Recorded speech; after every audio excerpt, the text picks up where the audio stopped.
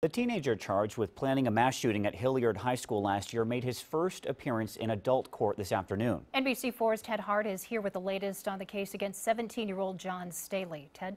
Yeah, well, with the events in Las Vegas fresh in everyone's mind, prosecutors here asked for a high bond today for John Staley, describing some of the plans that he had made for a mass shooting last year at Hilliard-Davidson High School.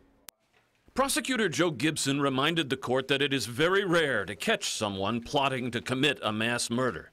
That's what the state believes happened with John Staley. The defendant drew diagrams of the attack. He did a lot of research on the internet into purchasing firearms, firearm parts. Staley was a student at Hilliard-Davidson High School this time last year when a fellow student told a resource officer that he'd overheard Staley discussing his plan on a school bus.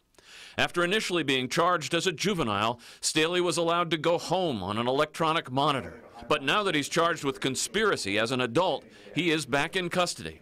Defense attorney Steve Palmer asked the court to allow Staley to go home again to await trial.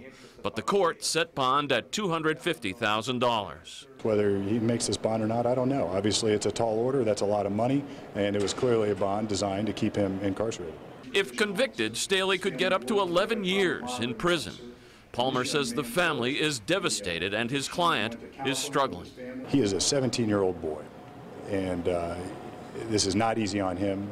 And whether the public, the community, or everybody else wants to recognize that, it is what it is. I mean, this boy is struggling to deal with this problem. And Staley's parents sat in the back of the courtroom today and did not comment afterward. Ted Hart, NBC4.